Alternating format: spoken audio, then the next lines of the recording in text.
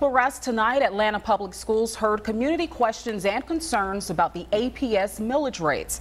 APS officials say the millage rate will go down by $1 million, and that decrease will help alleviate pressure taxpayers are feeling. They say there can't be a complete rollback because of mandatory expenses the school district faces, but they say homeowners will still see savings since there will be an increase in the homestead exemption next year.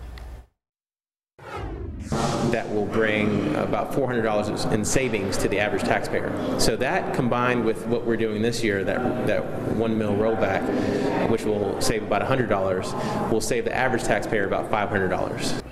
Officials say they're looking to find a balance between meeting students' needs and alleviating pressure on homeowners.